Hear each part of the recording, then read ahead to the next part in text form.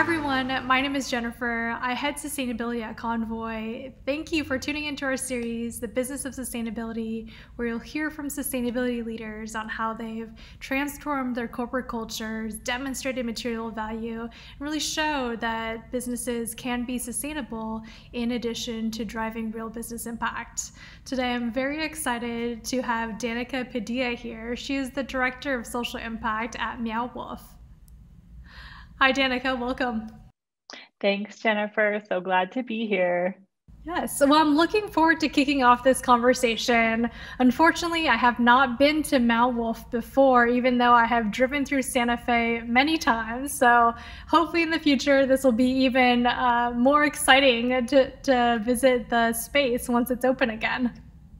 Absolutely. We'd love to have you. And for our viewers who don't know who we are, we're a startup company based in Santa Fe, New Mexico. We build immersive and entertaining art experiences for all ages to enjoy.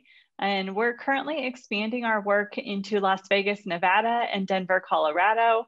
And really excited to bring a new type of experience to people. It's not your typical museum. It's a little bit different, much more about exploration and play. And we are very excited to be here with you and looking forward to talking about sustainability. I love that. Well, Danika, as the Director of Social Impact, could you share more about what that means in terms of your roles and responsibilities?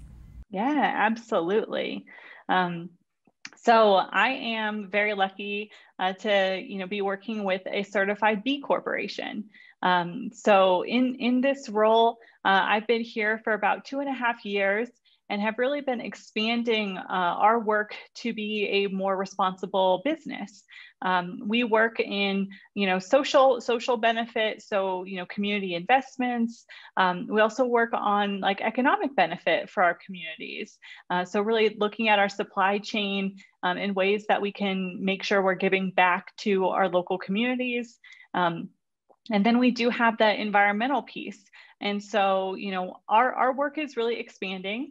Meow is about 4 years old as a company, so we're still relatively young. And I would say, we're really just beginning our journey. And, we have a small and lean team as, COVID times, make that happen. But we're really working to expand our presence and really make sure that the arts, can give back. And our work focuses on supporting historically marginalized communities. I see.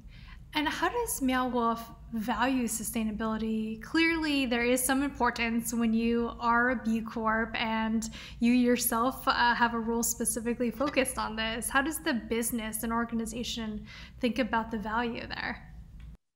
Absolutely. So yeah, as I mentioned, we are a certified B Corporation. And for folks that don't know about B Corps, we have a triple bottom line of supporting social, economic, and environmental benefit for our communities. So that is ingrained in our business.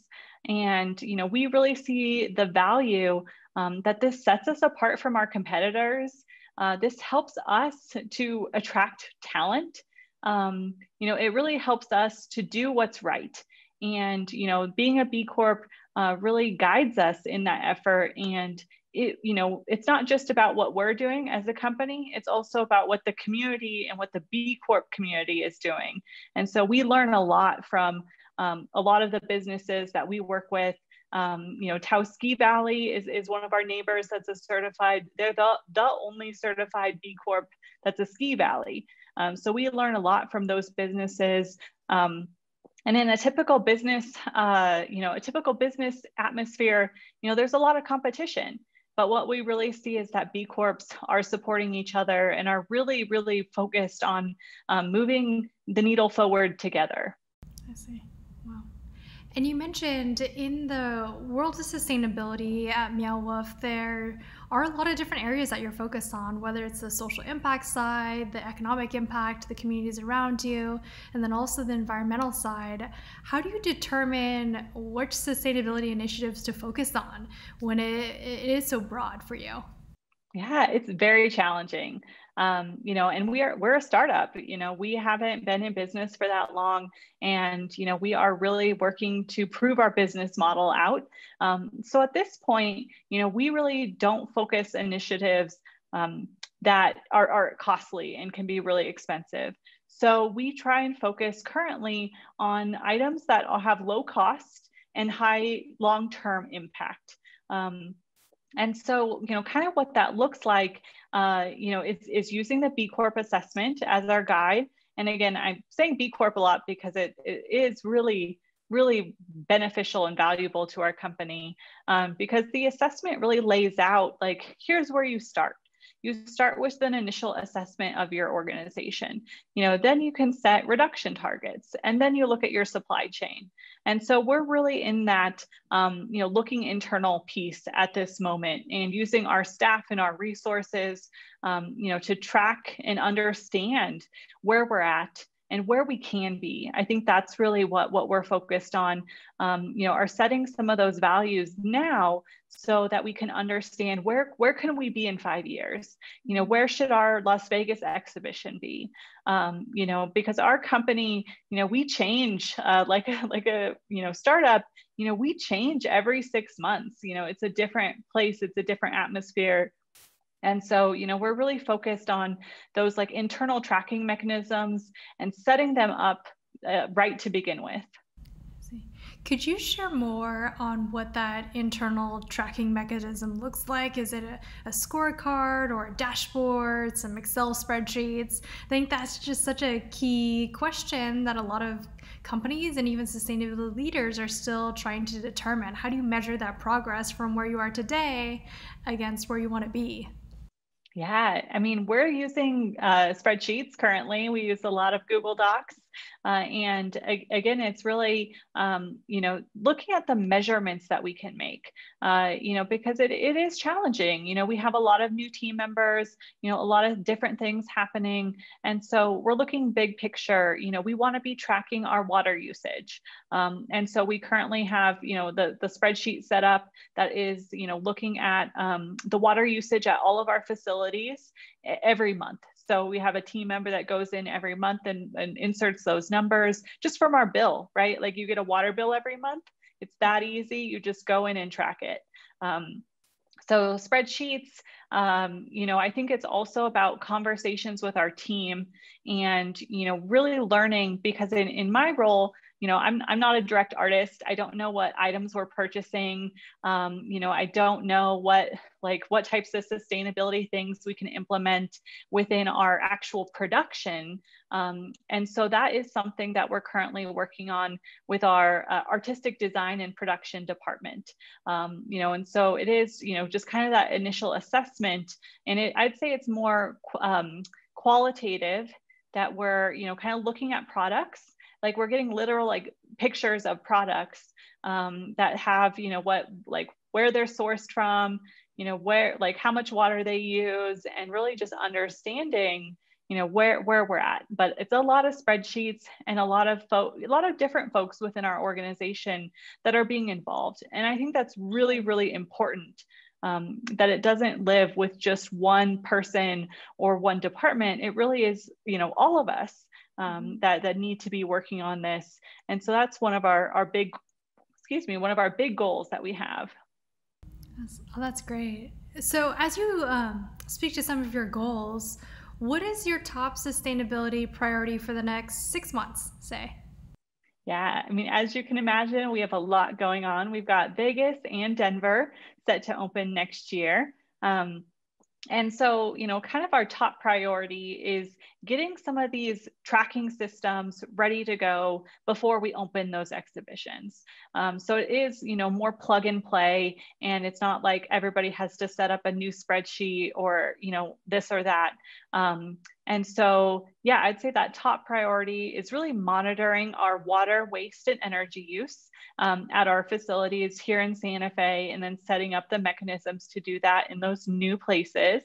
And that our second priority is currently we are really working to incorporate green building design into our new facilities. So that can include everything from like the land parcel that we select, the material that we use to actually like, core and shell build the building. That also is like, the green features, like, all of our facilities are using 100% LED lighting. All of our buildings are going to have low flow toilets and faucets. And so we're looking at those standards that can go into every single building. So again, that it's not like somebody has to make a decision. It's like, hey, here's the blueprint. Here's what we need to incorporate, at least at this moment. And so, that's really important for us to kind of set those up to begin with. And again, it's working across so many different teams to understand, what can we do in facilities? What can we do in production? What can we do in the, design of the building? So it's just really, understanding and assessing where we're at. Sure. And one thing that I was looking at as I was learning more about Meow or staying up to date is I saw one of your most recent exhibits is actually one that turns trash into art. Could you just share more about that one? Oh, it's such a beautiful piece. I just got to see it yesterday in person. It's amazing. But many people don't know that Meow's original work really came from found and recycled materials. We work to continue that as much as possible, even with changing requirements. If you've never built to fire code, oh my gosh, it's very challenging. But this new project is Trash Temple and is located in the House of Eternal Return in Santa Fe. And it comes to us from a couple of artists, Corinne Luperfido and Damon Williams. We have been collaborating with Corinne for a few years with her group Pussy Powerhouse at our Taos Vortex Festival. And we brought her in, her and Damon. This is her first permanent installation, and it is also their first collaboration together. But the artwork is all found materials, found and or recycled. It's mostly found. After thinking about it, it is literally like mostly found materials and donated materials. And so, both of the artists are environmentalists who use that, found and recycled materials in their everyday work. And, Trash Temple has no glue. It uses screws. It uses only free or recycled paint as well. And so literally everything that you see in there, is very cautious of the environment. And her work really speaks to the moment that we're in as a world, with our landfills filling up, with our recycling, not being recycled anymore, with trash piling up in our oceans, and the real possibility of climate change. Well, it's really happening. And so, her work is giving new life to trash and is really, a physical relic of the garbage, garbage in our life, in hopes that we can really reevaluate our relationship with waste and, really as a society change our ways. Well, I can't wait to see it. I'm glad to hear that it's permanent. And I was doing some more research online specifically. And I think another piece that I thought was very relevant to our world today is this mask. So I saw, and I bought one on the website because these days you can't have too many masks.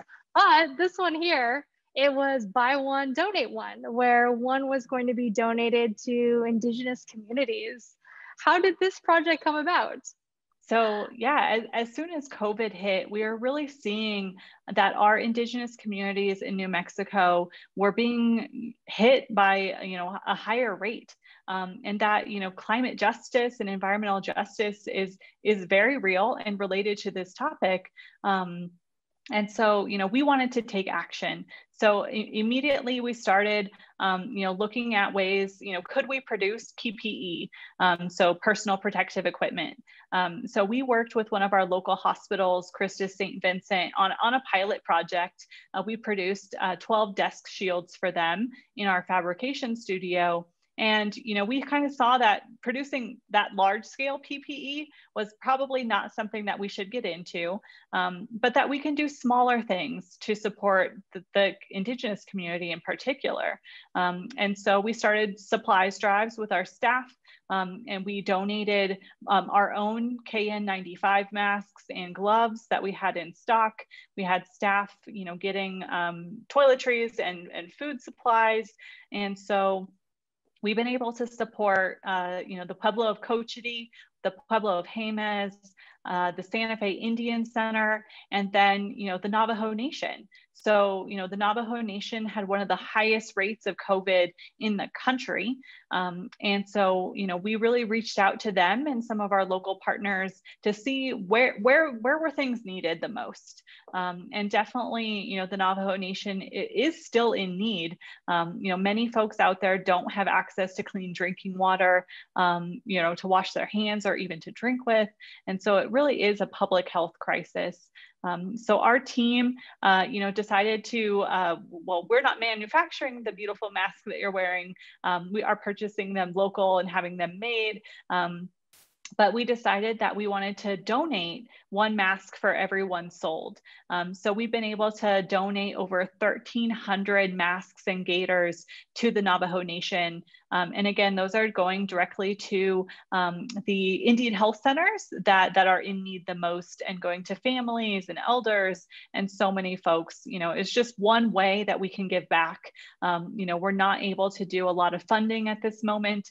And so we really are looking at other ways and being creative about what we can do. Well, I think everything makes a difference. So congratulations on doing that. So one last question before we wrap up.